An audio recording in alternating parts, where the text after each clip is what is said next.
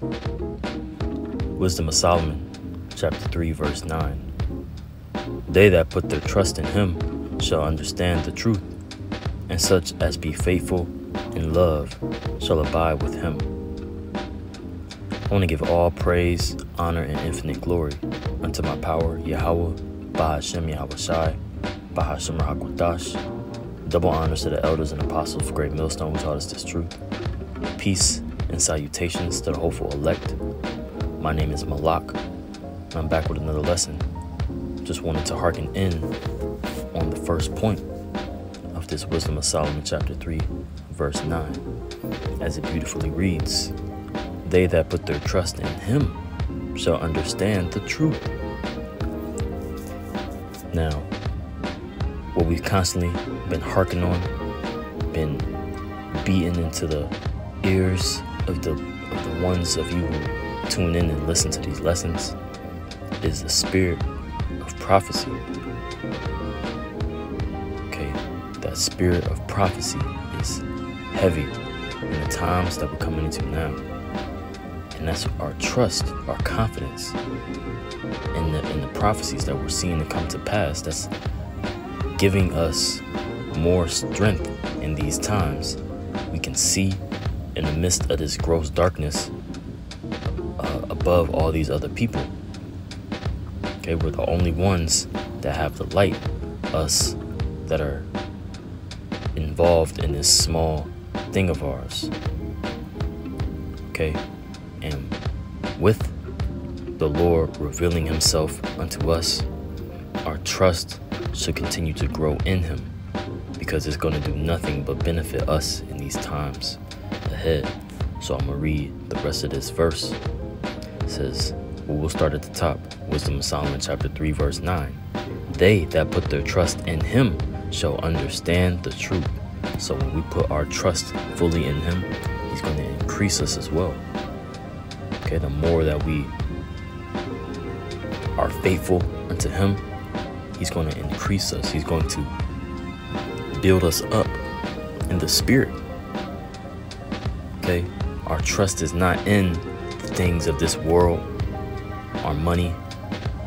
Okay, it's a famine coming up. It's not in the trust is not in our, your big ass stash of peanut butter that you got, or your, food and water bottles that you have, the water purifier. That's not where our faith is. That's not where our trust is. Okay, let's get this word trust actually, just so we can get some clarification on what trust is, man. Because that's a very important trait to have in a relationship, especially with our Lord, man, is to trust. And especially with brothers as well. That trust, all right? Now, this is definition of trust in the Edamon Online. It says reliance on the veracity. Okay. Let's, veracity is habitual truthfulness, accuracy, correctness. Those are some of the synonyms for veracity. Precision, preciseness, realism, because we are the real realist. Okay, we are a lot of people will come and up to the camp and they'll say, y'all doing all this complaining, but we are pessimists.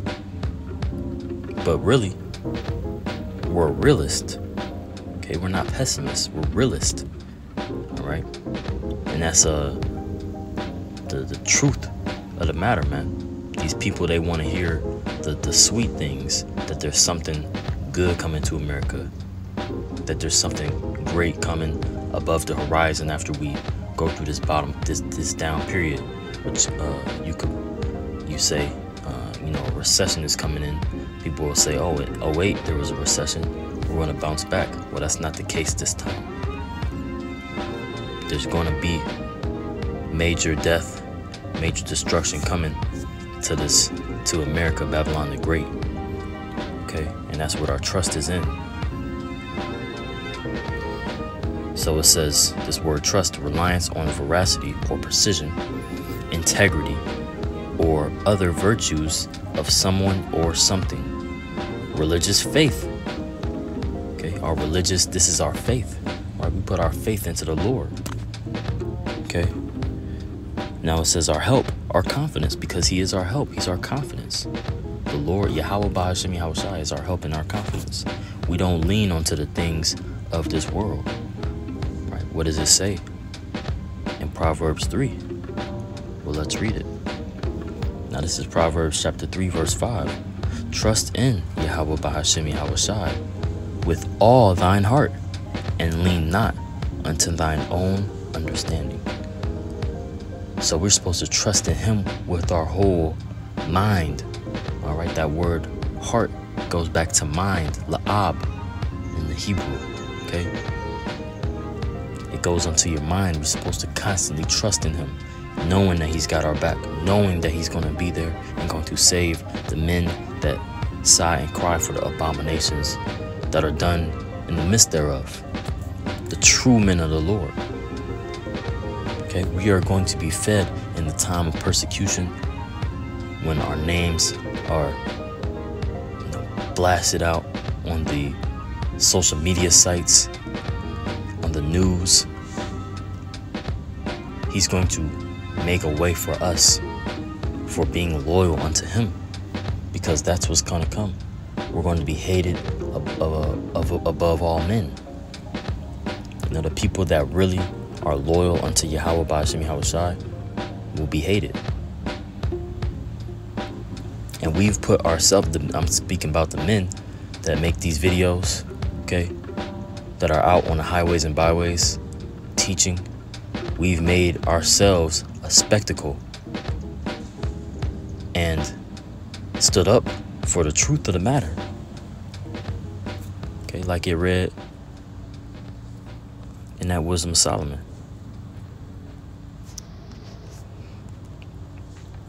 But it says, they that put their trust in him shall understand the truth. We have that understanding.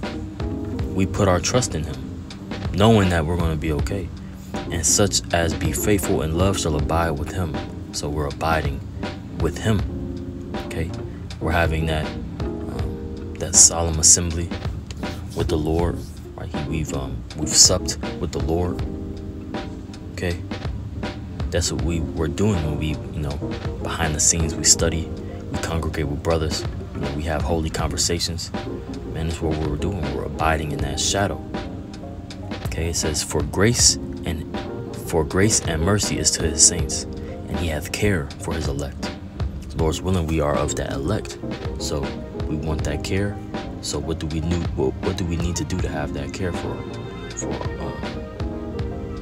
our soul? So the Lord can have care on our soul. It's to care for the Lord himself, man. Put your trust in him.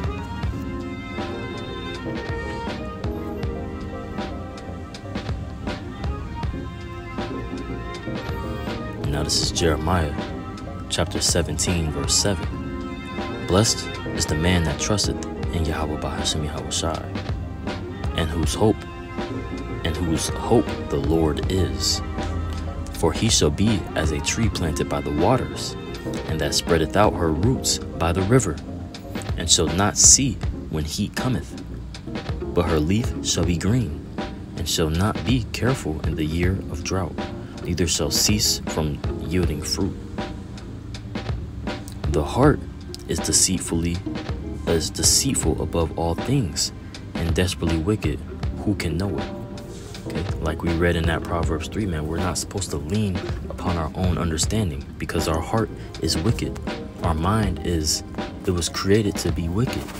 What we're supposed to do is trust in the Lord, and that trust in the Lord will lead to you being likened to a tree planted by the waters, right? You being on the same vibration as the creator of heaven and the earth. Of course, man, he's going to protect you when all judgment breaks loose. Look, man, we are too close to be weak, man. And this is speaking to myself as well, because I could always do more. All right, we are too close to the end to be weak. We need to be purging out our imperfections, man. I'm talking to myself first and foremost, man. Lord, hey, I pray that I have mercy, man. The Lord have mercy on you. Baba Kusha, Baba Kusha. You know what I'm saying? As we should be, man. Humbly doing the work. Right? And we gonna be fed in this time of drought. Like it reads, man. It says, and shall not be careful in the year of drought, neither shall cease from yielding fruit. Ain't nothing gonna cease. We're not gonna cease from yielding fruit. Tribulation, persecution. Right? We're still gonna praise Yahweh Ba'ashim Yahweh's name. Okay? Like our forefathers did, man. Nothing is gonna separate us from Hamashiach. Okay? Not tribulation, not famine. All right, roughly quoting, I think that's in Romans, maybe Romans 6. Nonetheless, this is 1 John chapter 5, verse 14. And this is the confidence that we have in him, because our confidence, our faith, like we just read earlier, man, our faith, those that trust in the Lord will understand the truth. This is our faith. Okay. It says, and this is the confidence that we have in him, that if we ask anything according to his will, he heareth us. Verse 15, and if we know that he hear us, whatsoever we ask, we know that we have petitions that we desire of him. So yeah, man, we ask of these things for mercy, for faith, for understanding, and for judgment, man. He's gonna bring it. That's our confidence, man, our faith. And you know, I'm gonna keep pushing that faith, man, because it's very important. It goes right along with prophecy, man. That's the spirit, man. Because we're gonna be in very strange situations. Very peculiar situations. We're witnessing the climax of all humanity, of all the time on the earth, man. We're reaching the climax of the movie of all time. This is the Lord is revealing, he's slowly but surely revealing himself. We have the truth, right? The truth is starting to bring forth its fruit.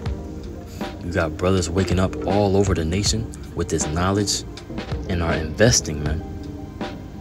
So we are the best of times and the worst of times, man.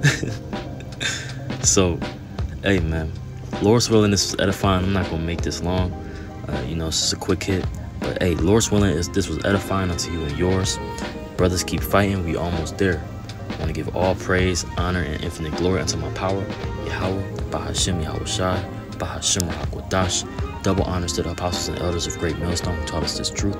Peace and salutations to the hopeful elect. Shalom.